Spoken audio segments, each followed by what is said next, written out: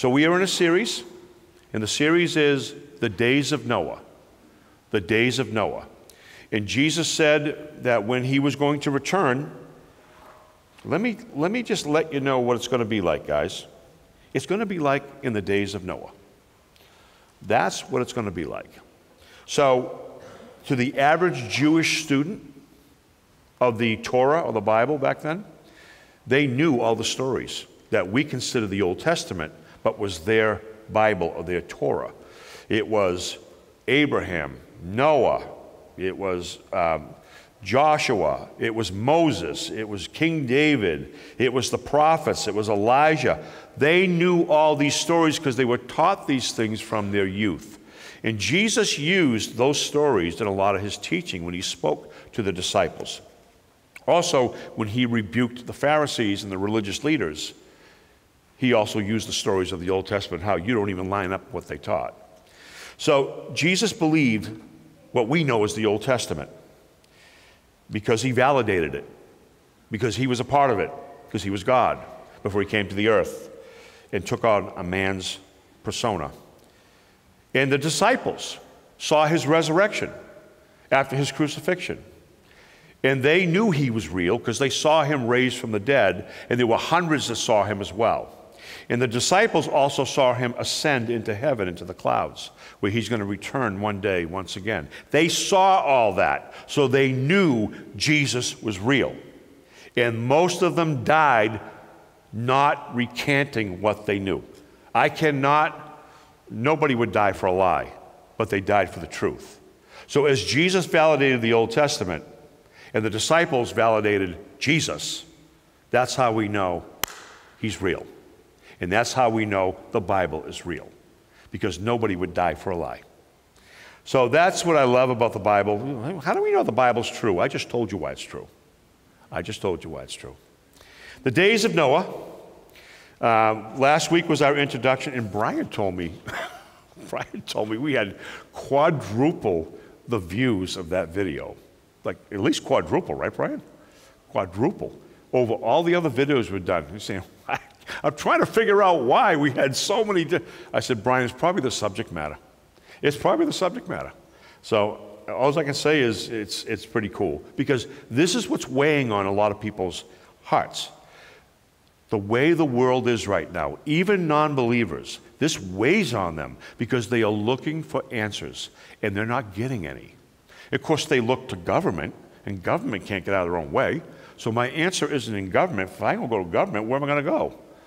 You're going to go to the truth, which is Jesus Christ, the Word of God, and the church. That's the truth, and that's what God is the walls are kind of closing in on the world. And they have no place to go but the church. That's why our light needs to be really shining bright in the day that we live in, and we cannot back down from the truth. It's the truth that people know that sets them free. Not compromising the Bible and the Word of God and what the story is. That doesn't set anybody free. It keeps people in their bondage. That's why the church right now has to become more bold, more loving, but more bold in the days we stand in. Because as they try to cancel us, we say, you can try to cancel us all you want. You can't cancel God. You can't. They tried to do that when they crucified Jesus on the cross. They go, we're going to just cancel Jesus. We're just going to get rid of this problem. We're just going to cancel him. You think cancel culture started today? No, that's been going on for a long time. But they couldn't cancel him. He rose from the dead. He ascended to the throne of heaven, and he's returning again to show everyone who he is. But for now, we know who he is. And I praise God for we're on the right side of history. Thank you, Lord. But that was the introduction last week about how the things of Noah, really the signs. I think I gave 7 signs of how we know these are the days of Noah. But today is part 1, and we're going to be reading out of Genesis. Last week was Genesis chapter 6.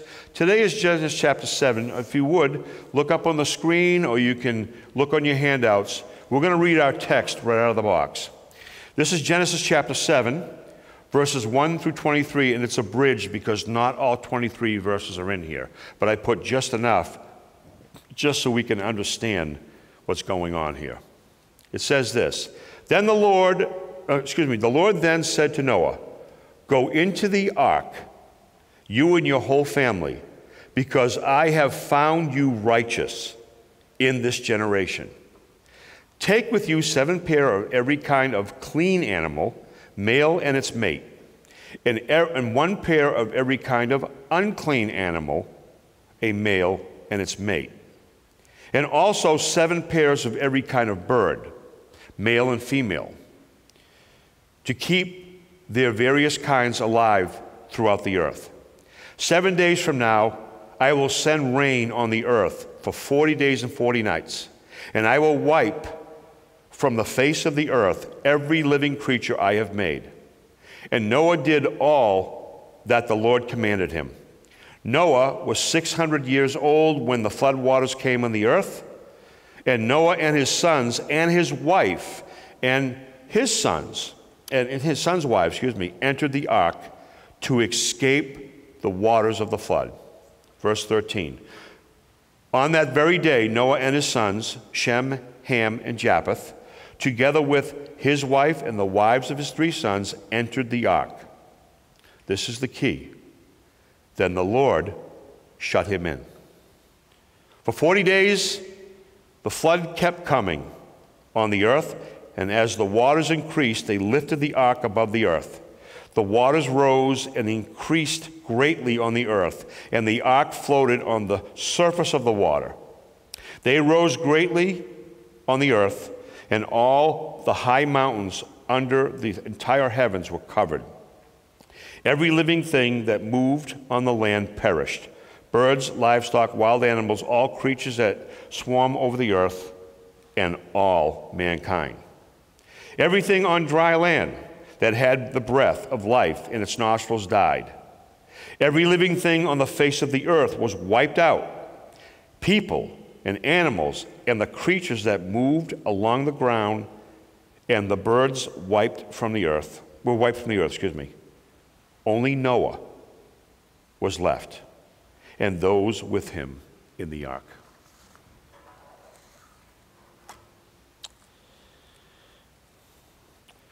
Now, this is a biblical doctrine within Christianity that is rarely talked about in the church. You'll see it in fundamentalist churches where they're trying to bash you every week with condemnation and sin and get out of sin and, God's going to get you. There are churches that preach that way, and they're totally out of balance.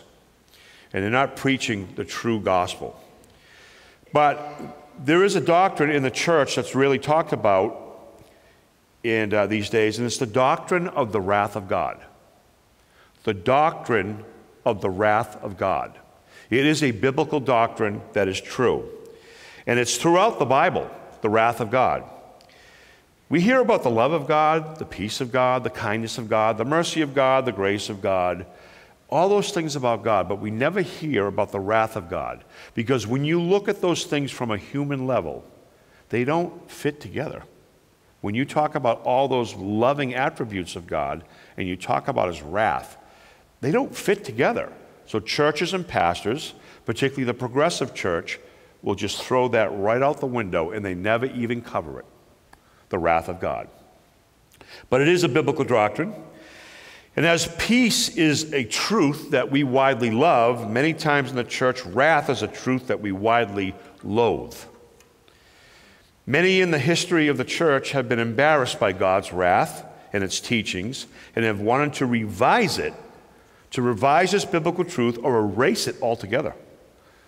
And yes, this theme of the wrath of God or the anger of God towards sinners, towards Satan, is clearly and widely taught in the Bible. The wrath of God was poured out on a wicked humanity in the days of Noah, when in all their thoughts were continually on evil. There was nothing good happening, and they were wicked, they were violent, and they were violent towards one another. And if God had not intervened in this situation, not only was he grieved with the state of the world and his creation, he saw what happened and why it was happening, which I'll get into next week. However, if he had not stepped in to do this, they would have destroyed themselves. They truly would have. And now we're with his creation, the crown jewel of his creation, human beings. Where would they be? So he stepped in to replenish it, as we know. But Jesus said, in the end of the age that we're living in, the age we're living in right now, we're in the last days.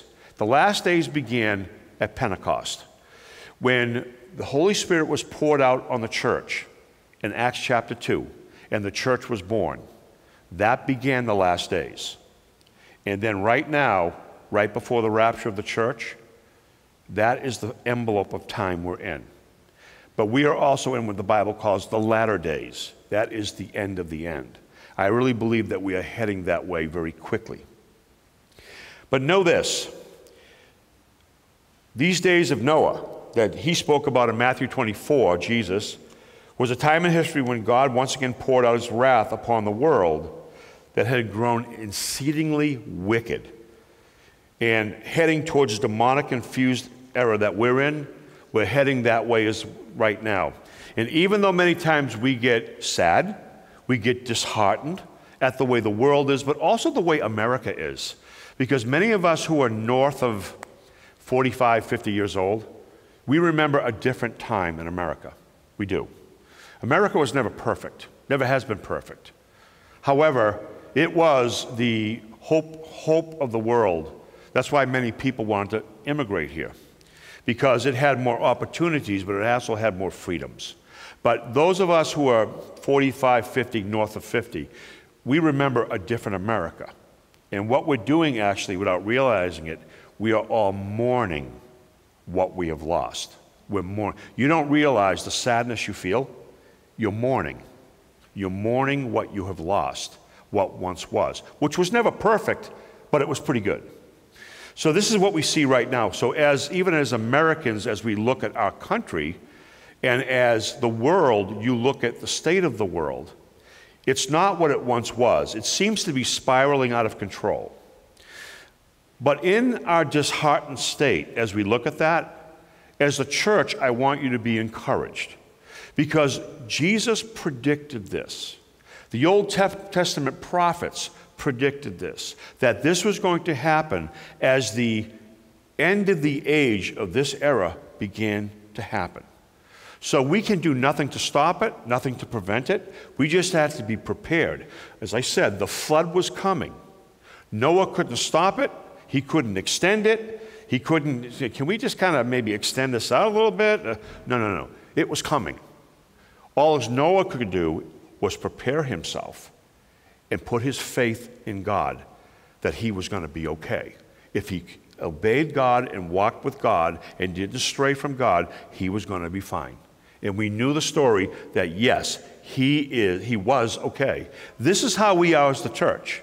Even though the world can be very unsettled right now, Jesus predicted we were going to be going through a thing called birth pains, wars, rumors of wars, worldwide pestilence. We're going to see many times the earth experience all types of volcanoes and earthquakes, and even the oceans are going to have tsunamis. That's all in Matthew 24. And it seems like, look at all the flooding. You notice all the flooding in 2024?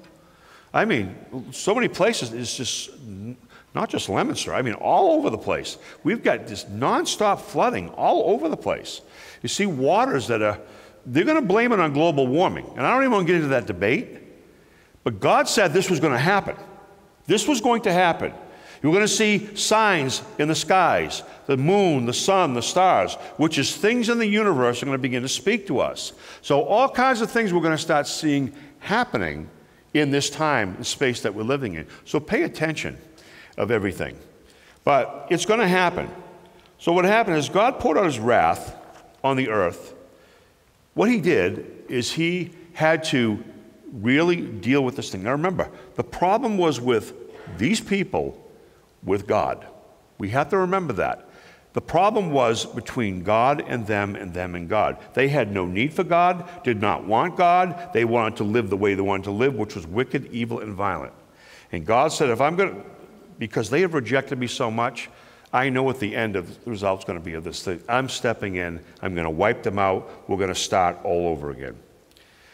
Now what happens is, when that happened, I want to just give you, before we get to our points on the back of your handouts, I just want to say something about God's wrath. Now, I want us to understand some things about the doctrine of God's wrath, so we're not confused about his love, his mercy, his grace, his forgiveness, his patience, and his kindness. That is who God is, and we're so grateful for that. But we have to understand why his wrath is what it is. Firstly, the anger of God or the wrath of God is not like our anger or our wrath. You know, when we speak about the wrath of God, remember that it's the wrath of God, not the wrath of man. So everything we know about God, he is kind, he is just, he is loving, he is good. But he needs to pour into our understanding his wrath, because he is holy, he is right, he is just, he is perfect, and he's long-suffering. That flood was 100 years away. He gave that generation time to repent, and nobody took him up on his invitation, because Noah kept telling them. It says in 2 Peter chapter 2, he kept telling them, he's a preacher of righteousness. You better repent. There's room on the boat. You may have to sit next to a donkey or a monkey. You may stink, but it beats the alternative. No, they just said, no thanks. We're going to live the way we want to live. That's the way people are today. When you give them the message of Jesus, it's the same thing. But his wrath has to be poured out on the response for the unholiness of mankind, the wickedness of mankind, the rejecting of God's offer of salvation to bring them into a reconciliation with them. They reject all of that. That's the culture we live in. They cry out to be satisfied, to live the way they want.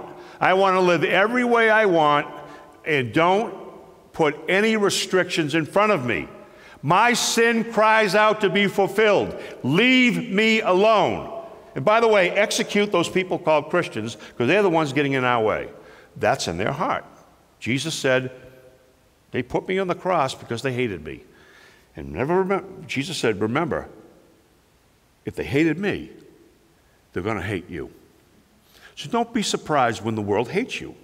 If the world speaks kindly of you and sings your praises and says everything's good with you and they can do business with you, then maybe you're doing Christianity wrong. Because there needs to be some type of offense about our life to Christ. Not from a place of arrogance, not from a place of trying to be a troublemaker, but the fragrance that we have with our Christian lives should bring a beautiful smell in the nostrils of God. And it should be a stench in the nostrils of the world. That's how true Christianity is. Do you agree with that? Do you agree with that? Yes, okay? But you're not doing it to be offensive. You're naturally offensive if you live the Christian life the way it's supposed to be lived. So God has to pour his wrath out, but it's not like our wrath.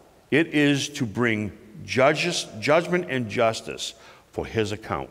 Secondly, God's wrath is provoked. He just doesn't sit around getting angry thinking about how he can, get back at people who hate him. He doesn't do that. He sent his own son to be executed for the world's behalf, that anybody could be saved and forgiven because of the execution of his son. That's how much he loved the world in John chapter 3. So he doesn't sit around thinking about how he's going to destroy the world. He didn't send his son into the world to condemn it, but to save it. That's who God is. However, sinful mankind, after a while, begins to provoke God, poke their finger right in his eye. And we see that happening in the societies around the world. We see that happening with arrogant leaders around the world who think they are God and that they will control this world. There's a 2030 plan to control the world. I'm going to talk about that next week. I don't think it's ever going to come to fruition. I don't think God's going to allow it to happen. But boy, they're going to make us miserable trying to enact it. So I'll talk more about that, what's on the drawing board right now, the 2030 plan to globalize the world. But anyways, it's provoked. And when God enacts wrath, it's provoked. It's not because he wants to do it, it's because of who he is, he has to do it. And also God is slow to anger. As I said, it took 100 years for the ark to lift up out of the water and for that flood to come. God gave people a chance. Jesus has been gone for 2,000 years. God has given people a chance. And the gospel is being spread throughout the world, and people are hearing it, and people are rejecting it, and people are receiving it every single day. In America and in Western civilization, nobody has an excuse. The gospel has been with us for so long. It's whether you receive Jesus or reject Jesus. So, but he's slow to anger, giving people the chance to repent and come to him, because that's who he is, a God of love, a God of mercy, a God of forgiveness. But God's wrath is stored up. I mean, we always cry out, God, when are you going to deal with this? When are you going to judge this? When are you going to deal with this leader? When are you going to... We always do that in our humanness. But his wrath is stored up. He's patient. He's long-suffering. But in the time, what's going to happen is he's going to be, on the day of wrath, when Jesus returns again, everyone is going to be brought up into his holy courtroom. And he is going to be the ultimate judge to judge every single man and woman who ever lived in this earth in the great white throne judgment. I don't know how that's going to happen, but the book of Revelation said that's what he's going to do. Because he is righteous and just. There'll be no appeal process. There'll be no appealing to a higher court. He is the highest court. And the judgment will be final. But for you who are in Christ, you will not be there. You will be at a different judgment, which is the judgment for your works, the judgment for the things you did. Every dollar you gave to fund his kingdom, every kind word you did, every prayer you prayed, every way you served in his church, everything you did with right motives for the Lord will be rewarded. It will be evaluated, judged, and rewarded, because your sins are already gone. They're on the cross. That is amazing. That is amazing. And lastly, God's wrath is against sinners, sinful people who refuse to repent and come into his family. Those are the ones, it's not you. I mean, John said in the book of John 3:36, Jesus said this, "Whoever does not obey the Son shall not see life, but the wrath of God remains on him." It is already there. The wrath of God's already there. It has to be removed. It has to be taken away. And those who are in Christ, it's been taken away. So that's what I love. So what I'm going to do right now, real quickly, is we'll go through the four. Is it four? I think it's four. Yeah. 4 things that correlate you and me with Noah in those days. So when things get a little rough, things get a little uncertain, understand where your position is. You are already on the ark. You're on the ark. Remember, you're on the ark. So that's what I want to do. I want to look at the similarities between the both of us. Noah and the true church are saved from the wrath to come. I love that. You notice I'll tell you, I'll always say, the true church. The true church. The true church is the one who is sold out to Jesus, who believes the Bible, tries to live it, understands it's the Word of God. Jesus is the way, the truth, and the life, and there is no other. That's the true church. So that's global. That's in the millions on the earth. But that's the true church. Number 1, Genesis 1. The Lord then said to Noah, "Go into the ark, you and your whole family, because I have found you righteous in this generation." You know, there's a lot of talk today about tolerance. We're always being told to be tolerant. Everybody wants to have tolerance towards them, but they're the most intolerant people towards us. That's the way it is. I understand that's the way the world works. But know this, God was very intolerant during this season. He said, I'm going to wipe out the world. I'm sick of their sin. I'm sick of their violence. I'm sick of their rebellion towards me. I'm sick of everything they're doing. I'm going to wipe them out, because if I don't wipe them out, they're going to wipe themselves out. And then Noah preached that message, because we know from 2 Peter chapter 2 that he was a preacher of righteousness. And we know from Hebrews chapter 11 in the hall of faith that it was through faith, by faith, Noah believed everything that God told him, and it saved him and his family. His faith saved him. That's what Hebrews 11 says. What saves you? It's your faith in the blood of Jesus Christ. Now, he was righteous in his generation. And when he preached, Noah, what are you doing? Why are you building a big ship on dry land? I mean, are you nuts? Talked about that last week. They thought he was nuts. I would have thought he was nuts, I guess, if I was there. He said, God said he's going to flood the earth. And everything you see is going to be underwater. And he told me that if I want to be saved, build this ship, and when it happens, me and my family will be saved. Think about how crazy that message sounds to a sinful and violent and wicked generation who has no heart for God. It sounds crazy, but in the end, he was right. And he preached it, and he preached it. And I'm sure he heard the scorn and the ridicule from everybody. But over 100 years, he never stopped his faith in God. He believed everything God told him, even though he never saw a drop of water come out of the sky. It was faith because he believed what God told him, and he acted on his faith. You and I, as Christians, have the Word of God before us. We have the Holy Spirit in us, and God speaks to us every single day. And initially, when you came to Christ, you believed what God said. Even though you couldn't see heaven, even though you can't see the wrath to come at the second return of Christ, even though you can't see the great tribulation that will unfold on the earth with a one world government leader we know is the Antichrist, we can see that beginning to be put together, but we don't know when that's going to happen. Even though there's lots of things we don't see, we believe what God said. We believe what God said about us, about Him, and what our need is for Him. And if without Jesus, there is no ark. There is no salvation. There's no way out. You can go to swimming classes for the next 6 months. You will not be able to swim your way out of a flood. The ark was it. Jesus is it. And look what it says in Romans chapter 5. Romans 5, verse 9. This is the LEB version. Therefore, by much more, because we have been declared righteous, now by his blood, we will be saved through him from the wrath. Noah was saved from the wrath that was coming. You will be saved from the wrath that's coming on this earth because you are already on the ark, and that's Jesus Christ. How have we been declared righteous? Because the blood of Jesus Christ is on your life. When God the Father looks at you and looks at me, he doesn't see sin. He sees righteousness because he looks at us through the blood of Christ. I don't know how he does that. He chooses to do that.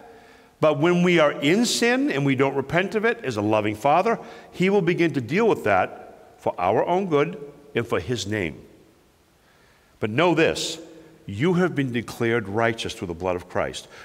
God looks at you like he did at Noah. It was faith that made Noah righteous. It was faith that saved Noah. It is faith that has made you righteous, and it's faith that will save you in the end if you don't back down. And no, I don't think anybody in this room is going to back down. That's a great correlation between Noah and us. I love that. I love that. Number 2, Genesis 7, verse 7. Noah and his sons and his wife and his sons and wives entered the ark to escape the waters from the flood. To escape the waters from the flood. The waters had not come yet, but they were coming. But they were on the ark and they were safe. They had thoughts, they had all kinds of questions, they didn't know what to expect, but they knew they were in the best place possible, the safety of the ark. What about you? What about me? We know there's something coming. That's by faith in the Word of God. The Word of God tells us at the end of days, when the final chapters of this story on earth are written, that it's not going to be good. There's a flood coming. It's called the tribulation period, and then the last half of it will be the great tribulation, where 2/3 or 3/4 of the world will die on the earth under the reign of the Antichrist. The blood's going to be so deep, it's almost like up to your knees. That's the picture they give. Because Satan hates you. He hates the human race. And he's going to use this opportunity to be worshiped, the very thing he's been wanting his whole life, to be worshiped by the world, to stick it in God's eye. And because he's an ugly, evil, murdering liar, he's going to turn, and he's going to use the Antichrist to begin to enact devastation on this earth. And people are going to flee all over the place. Then Israel is going to know they bought a lie. He isn't our Messiah. And many of them are going to come to Christ in droves. But it's going to be during the tribulation period. You and I are on the ark. We're going to be what's called the marriage supper of the Lamb after the rapture. We're going to be taken away. That's my next point. We're going to be taken away with Jesus at a great celebration. The marriage supper of the Lamb, the bride and the groom are together at a great celebration while this is all happening on the earth. Acts 4:12, and there is salvation in no one else, for there is no other name under heaven given by men which we must be saved. That's pretty narrow. Either you believe it or you don't. Now, many times when you and I are in crowds of people, it could be at a sporting event, it could be at a concert, it could be anywhere that you go. It could be anywhere. Massive crowds.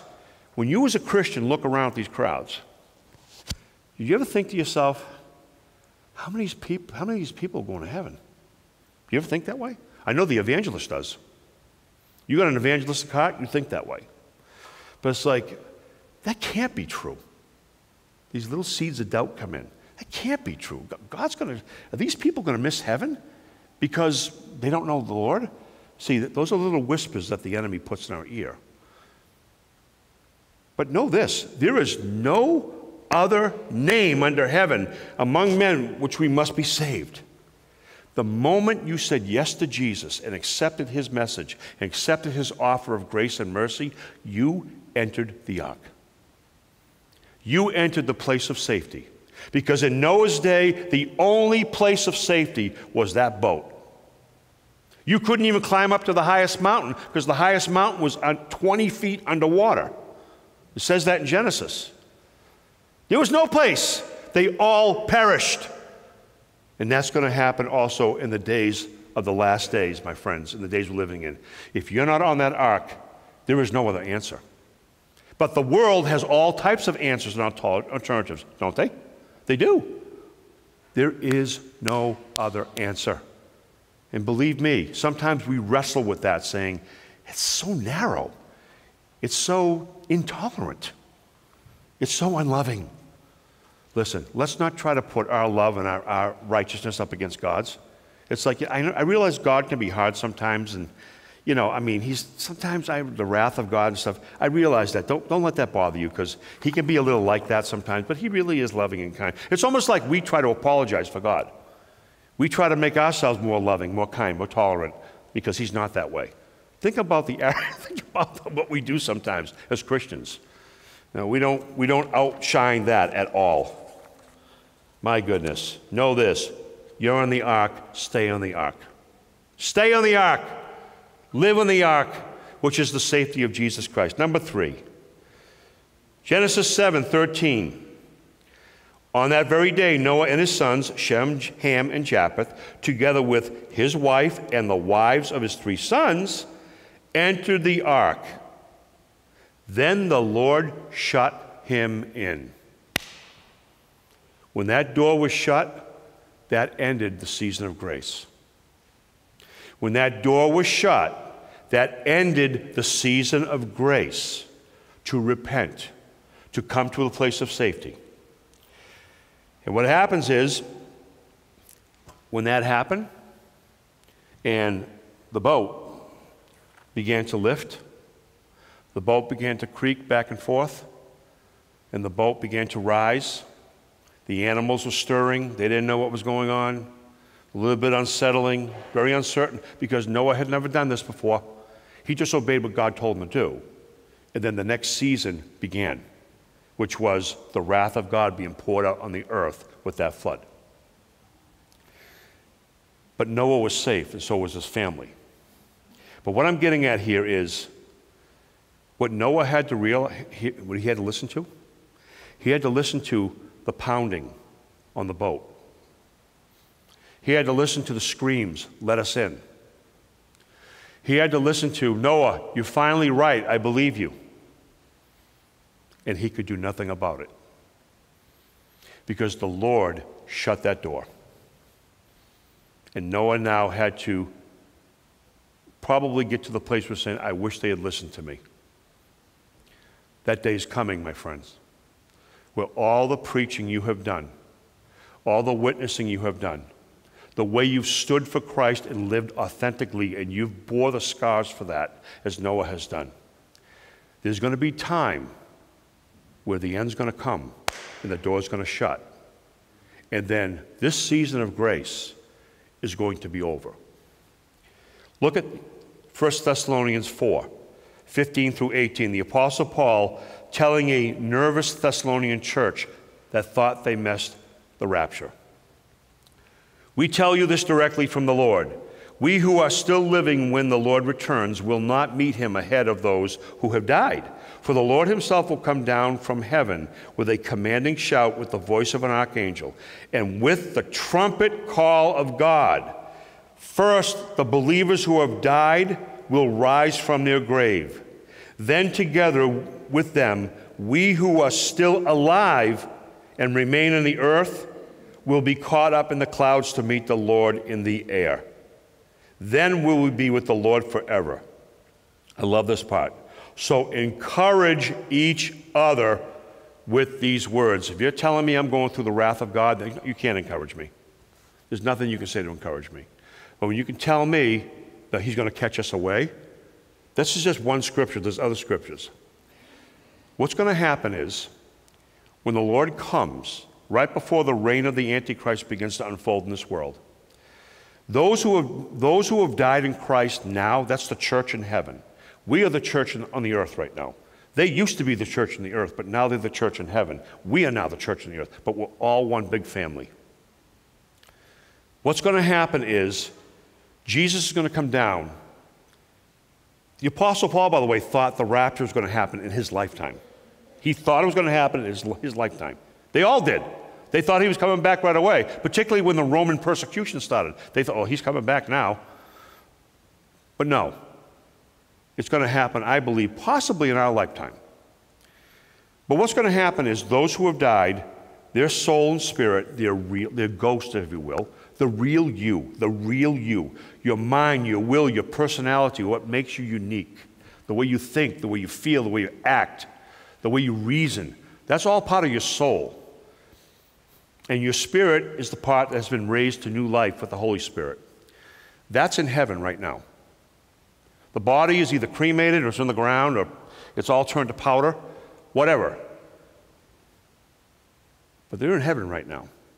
And what's going to happen when the Lord comes back, those bodies are going to be raised from the dead instantly. If they're powder, if they're ashes, there'll be the molecules and everything else will be materialized. Don't tell me that God can't do that. He can. And that soul and spirit is going to marry their brand new body in an instant.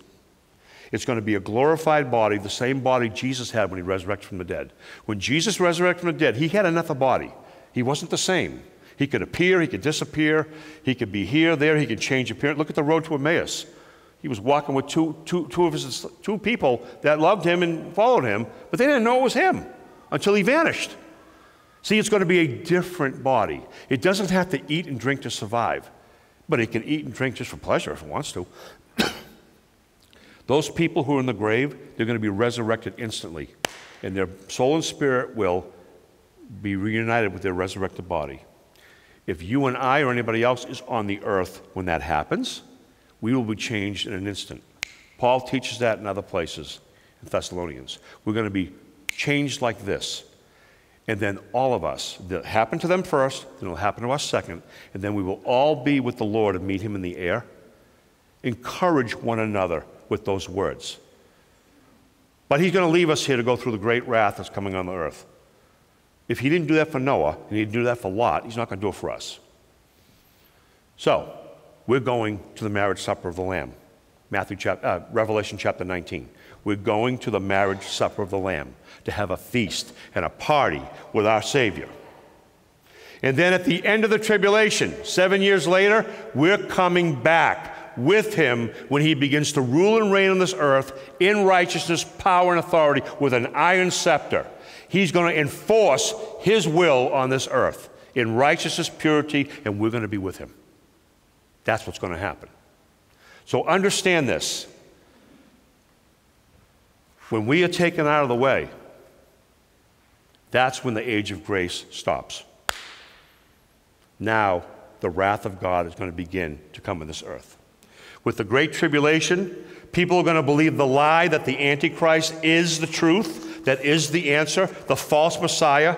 Believe me, he will solve every war going on the earth. He will have people signing peace treaties. He will make Israel and the Arab world love each other because he's going to have all the answers to their problems because he is the problem.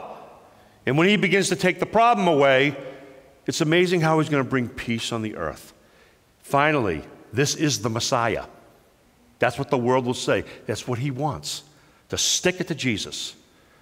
But it says, because they will believe the lie, the wrath of God's coming.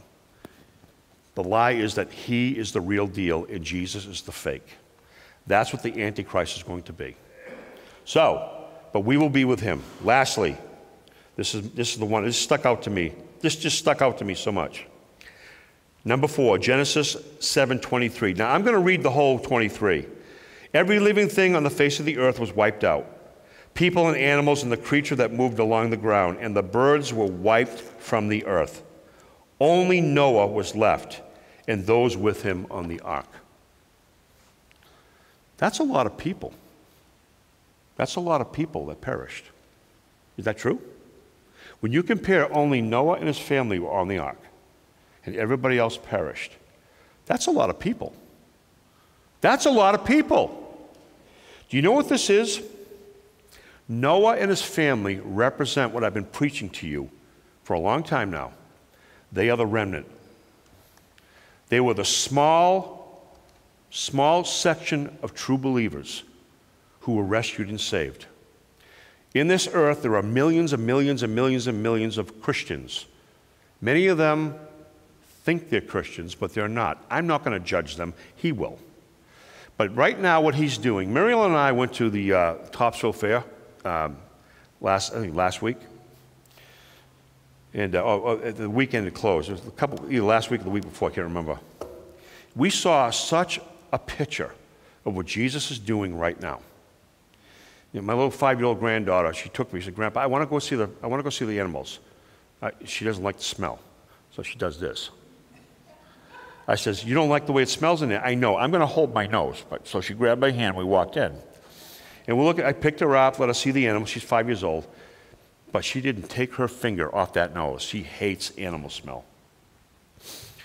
But what we saw, it spoke to both of us. We saw a pen, the different pens. They had goats, they had ponies, they had sheep, they had pigs. But there was a gated-in area that had sheep in it, little lambs, sheeps. And then over here, there was little goats, okay? And there was a barrier between them. And the Holy Spirit spoke to both of us. Said, "Isn't that what he's doing now? He is separating the sheep and the goats. The sheep could not go in that pen, and the goats couldn't go in that pen. On the earth right now, God is beginning to separate who's truly his and who isn't. And it's the pressure from this world to compromise.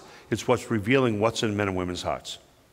And they're either going to sell out Jesus and go to a progressive church that doesn't even believe the word, teach the word. They believe in some other crazy demonic philosophy.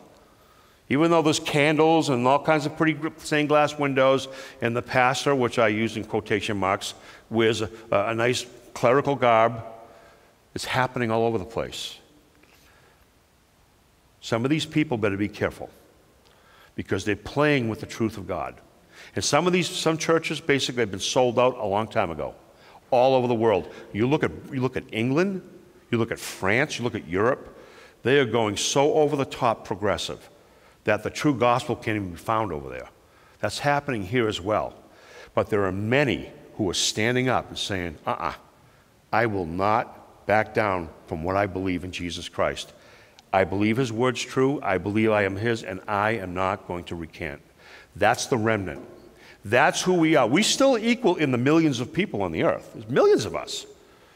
But when you see what Christendom is, man, a lot of them are goats.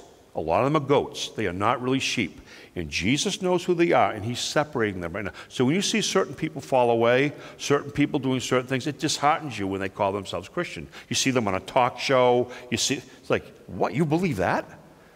It's because he's separating the sheep and the goats right now, and he's developing his true remnant for this end time that we're in right now.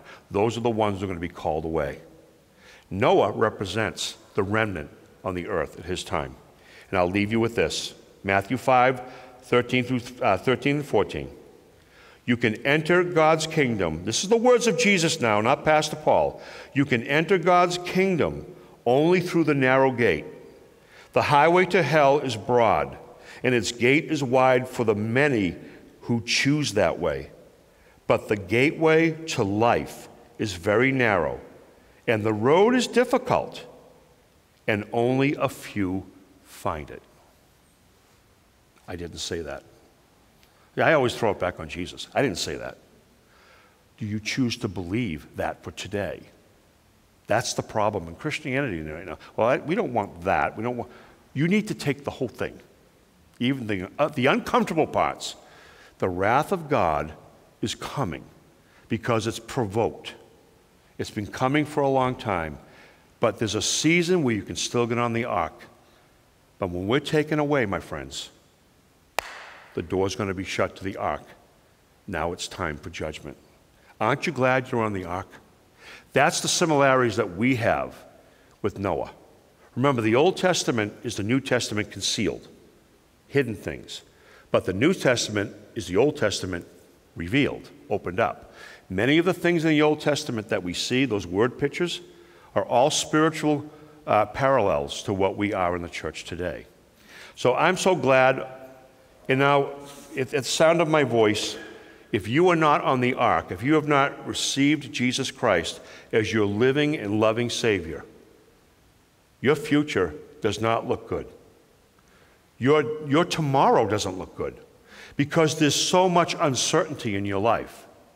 But in the midst of uncertainty in this world, if you are truly in Jesus Christ and embrace him and say, Lord, I repent of my old life, my sinful life. You are the answer. You are the way, the truth, and the life. Please wash my sins away by the blood of Jesus. I receive you by faith. Give me the Holy Spirit and help me to walk in power and truth for my remaining days on earth. That's what you need to do. Whether you're on video watching me right now or in this room, you have to get on the ark. There is no other way out. No other way out. Boy, is that intolerant. I didn't say it. He did. I just choose to believe it. And that puts me in a place not of arrogance, but of deep humility and awe. Say, Lord, my goodness, I feel so privileged and humble that I belong to you. Where would I be without Jesus, both now and in eternity? We all have to always remember what he has done for us and what continues to, and to spread that message. Spread that message that Jesus is the hope of the world. Amen to that. Okay? Congratulations to all of you on the ark. You're in a safe place. Heavenly Father, we thank you that as we see the turbulence in this world, where world leaders don't seem to have any answers to the problem, because many times they are the problem. But Lord, as we pray for our world, we pray for our leaders to have godly solutions to problems. We put our faith in you, because our destinies are all already settled in you. Jesus, it's your blood and your grace and your mercy applied to our lives through our faith in that work that has placed us on the ark. And we thank you that as Noah was saved from the calamity and the judgment and the wrath of God, so will your true remnant church in these last days. Help us to be true. Help us to stand strong against persecution. Help us, Lord, to understand when we are persecuted or maligned or made fun of because we believe in you, that as others scorn at us, you stand and applaud of our loyalty to you. It brings joy to your heart. Let us never forget that, Lord. I pray a special strengthening upon your church right now, that we would be strengthened in the hour that we live in. We would be bolder, not with arrogance, but with confidence that we do have the right message. And that, Lord, there would be an anointing of the Holy Spirit on our words, our lips, and our lives that would make others really realize that they need something. They need their Savior, Jesus Christ. So, Lord, thank you for our time here today. Thank you for what you taught us here today. And we give you all the praise and glory for all that we have. Jesus, it's you that we praise, you that we serve, and you that we stand for in the hour we live in. Let us bring glory to your name. Thank you, Lord. We love you. In Jesus' name, amen.